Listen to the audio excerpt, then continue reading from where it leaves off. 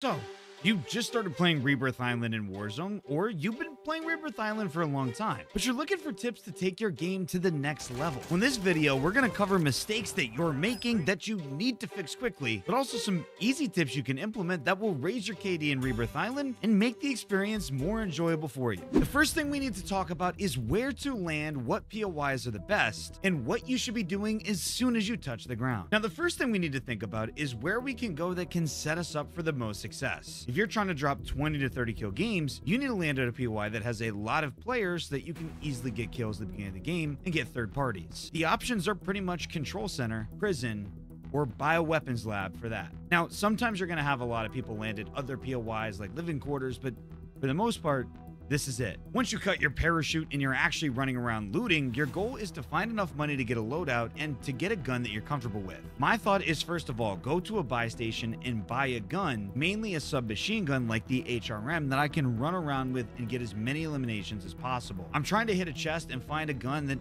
I feel like I can aim with and has decent damage or is pretty close to meta. So right now, if I find a Ram 7 on the ground, an HRM like I had said I would go to the buy station to buy, or a WSP 9, I'm absolutely content with that, and I'm going to try to get as many kills as I can with this. Remember, in the beginning of the game in Rebirth Island, not a lot of people have their loadout. So if you have a gun you're comfortable with, you already have a leg up on the competition. And of course, if you have 8,000 in solos or anywhere up to $16,000, your thought is, let me get that loadout and UAV immediately. If you have your perks and your class set up, then you're really good to go. So what do you do next? Well, the thing that you can do to instantly improve in Rebirth Island and Warzone for that matter is push enemies by yourself. Instead of playing on top of your teammates, throwing prox mines down, or camping for the win, we don't do that because listen, I was a Boy Scout back in the day, but we don't need any more merit badges for camping out here. Is to just go out and fight teams by yourself. Push to a POI like prison, Nova 6 factory, headquarters, or living quarters, and try to get high ground and look for enemies that are fighting. If you pop a UAV and happen to see that there's multiple enemies out there, your first priority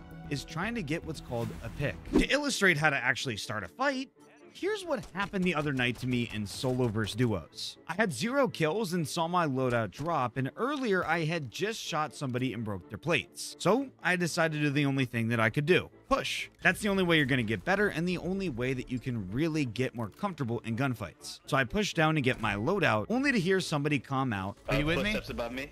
Yep, footsteps above you. Heard. Longitude, latitude, 45, 55, 6. I'm on his 12. So, of course, after mocking him a little bit, I decide to take the high ground on the top of the roof near Stronghold. That way, I can wait for a pick. A pick is not what you're thinking if you're a basketball fan. It's not setting a screen so you can run a different play. Instead, it's trying to look for an opening to enter the fight. That way, you can get as many kills as possible. And this is solo versus duos, which I highly recommend queuing in if you're trying to get better at Warzone. So, as I'm laying down during the occupation scan, I'm just listening for footsteps. Why? Because fighting 2 people in the same angle or at the same time is really difficult. But if you can get it to a 1v1, it's easy. So I wait for my time to strike, drop down, and get the first kill. Now, watch what happens as this fight continues.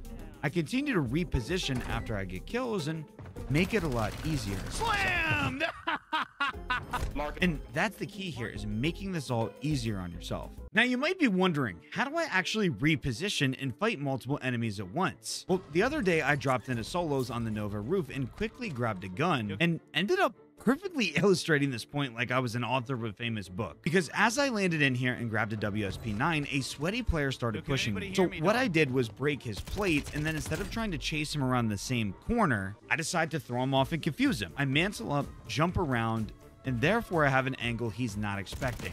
Now, I'm no geometry teacher, I'm a history teacher, but playing angles and trying to confuse your enemies with these angles is one of the best things you can do. And really using cover is what you need to get to the next level. So as this next enemy pushes me in the same gameplay, notice I'm kind of using cover and playing behind with my aim to throw off my enemy. And as I jump down, I'm once again just going to keep pushing and try to use different angles to take out as many enemies as I can, all while continuing to push the whole time. Throughout the rest of this gameplay, you will notice that I just continue to do this. I look at the minimap, see where people are, and try to find the angle where I can approach them with minimal contact for them. They either can't see me because I have the high ground, or I can just shoot down on them.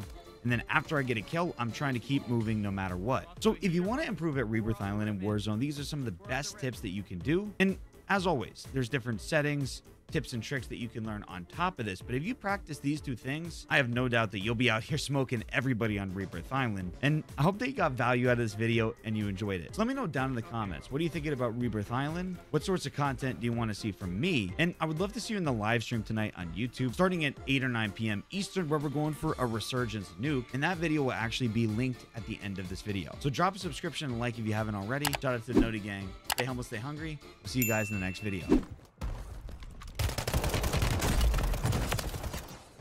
We're moving diffy.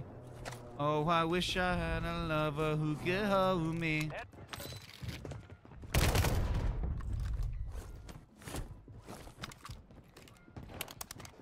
We're kind of moving diffy here. Oh, below.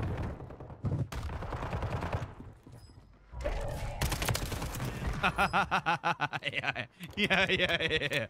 Old MacDonald had a farm. E-I-E-I-O. Yo, we're kind of shooting different.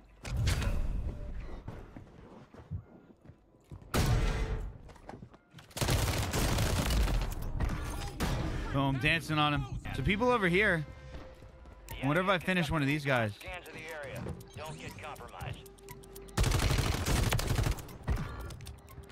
I mean, we're kind of beaming, bro.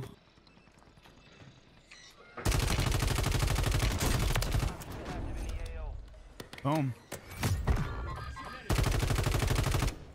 We're kind of shooting different out here, you know? Enemies dropping into the air.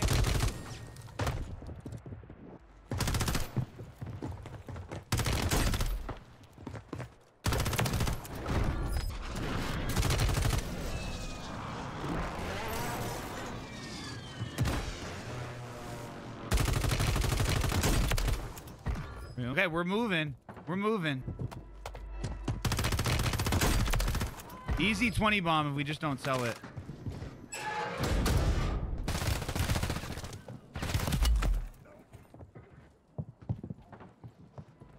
What a flank. No, you stink! Come